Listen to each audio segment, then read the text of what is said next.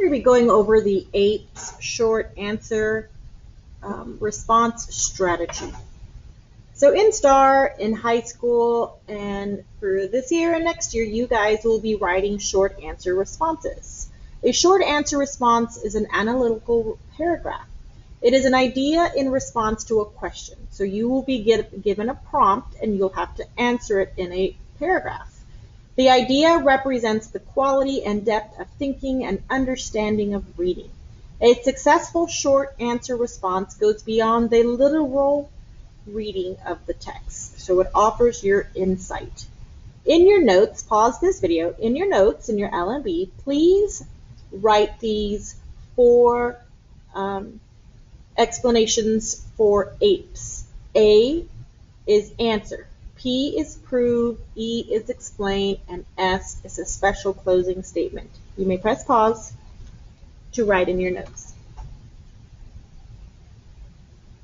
Apes is an acronym that will help you remember the steps to writing a solid short answer response on STAR or in school, in your classroom.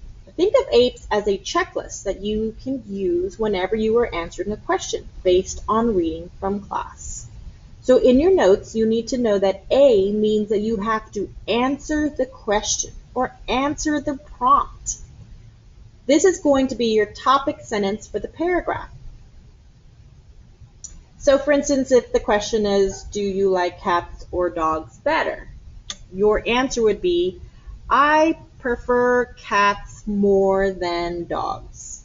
So you have to answer the prompt. If you write a wonderful paragraph and you do not answer the prompt, you just tell me why cats are great, but you don't outright answer the prompt, then you will not get a passing grade. It is very important that you restate the prompt or the question in your answer.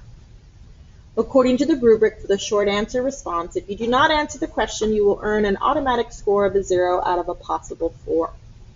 P is for proof or provide text evidence to your answer or your topic sentence.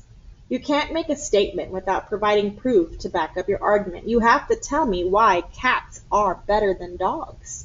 So you will go back to the passage, the article, whatever it is, the text that you are responding to, and pull direct quotations from that text and put it inside your paragraph using quotes. And we've already talked about how to punctuate quotes correctly.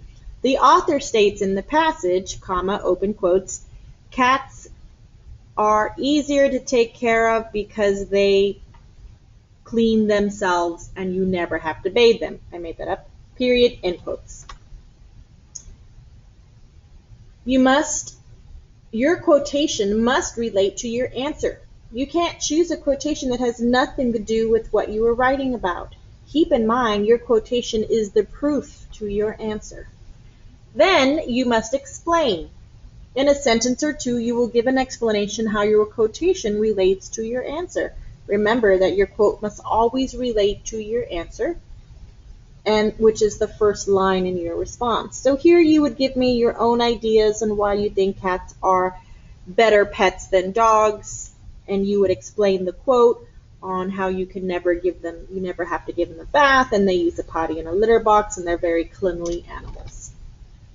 And then at the end, you cannot end your paragraph with quotations or a text evidence. You should not end it with an explanation. You need to have a sentence that closes up your paragraph.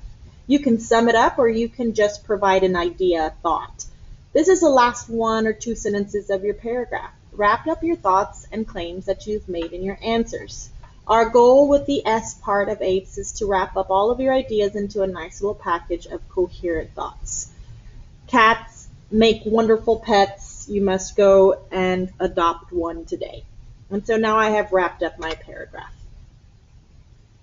Do not repeat word for word what you have said already. Don't bring up a new idea that you haven't already addressed. Don't say dogs are okay also, because that goes against your paragraph. And do not end with text evidence. Do not use yes or no in your answers. Do not start off your answers with yes or no. Remember that you are starting to starting your response with an answer to a question. Avoid using I, me, we, us. I love cats more. Then just say cats make better pets. The questions are not asking about you. The question is asking about the text. Stay text focused. Answer the question. Provide text evidence. Explain your proof in relation to your answer. Provide a special closing sentence. When you are done with this, please go to this activity, open up the assignment, and answer this question. What did Helene symbolize or represent to Richard, the narrator, in the text Shame? Familiarize yourself with the text. You may reread it if you would like. It's going to be linked there for you. And tell me what you think Helene represented to Richard. He thought about her his whole life until he was in his 30s. What did she symbolize to him?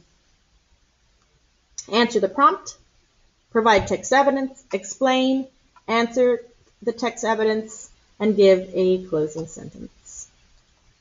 Have a great day, gladiators. Go buy a cat.